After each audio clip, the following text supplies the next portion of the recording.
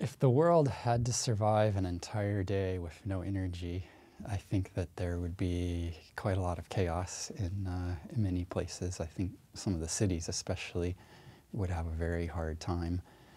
Some people would enjoy the day quite a lot. I think they'd enjoy not having their cell phones and computers, and it would probably be a very relaxing day.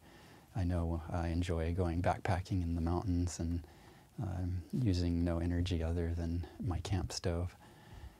But there are a lot of places where there would be real problems. Our hospitals would be in a very difficult situation, and a lot of people wouldn't be able to get food or water.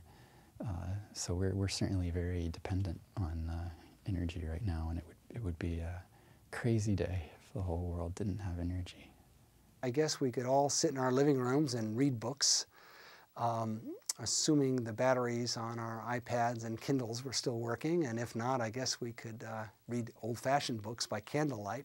Somehow we'd survive.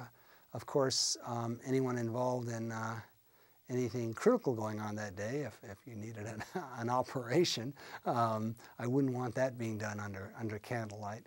So, you know, could the world survive without energy for a day? I think most people could, most people do on a global basis.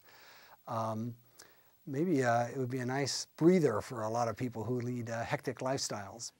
Well, we've sort of seen that occasionally, right? There have been some pretty big blackouts in which you know, the power was down for substantial periods of time. In fact, when I was a professor at Stanford, the power went down here for 4 days due to a storm that blew through and put down a lot of power lines. And so I remember it as being a very, very frustrating period of time because I couldn't do my email.